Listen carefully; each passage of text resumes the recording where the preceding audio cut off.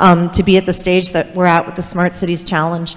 I was speaking to a colleague from Edmonton earlier and said, you know, the community really, I've been across the country talking to communities large and small for the past year as we've been doing some... And had this vision of understanding, coming from a world of tech and innovation, which I did prior to 2010, and working with clean tech and biotech companies.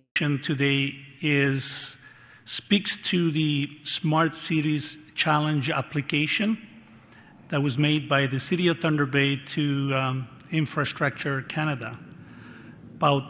So it's great to be here, and as the Minister responsible for cities, Assistant to the Prime Minister, which is, of course, cities being one of his great passions, it's great to be here. And this is why the Government of Catalonia is pleased to announce its participation in the Smart Cities Expo World Forum.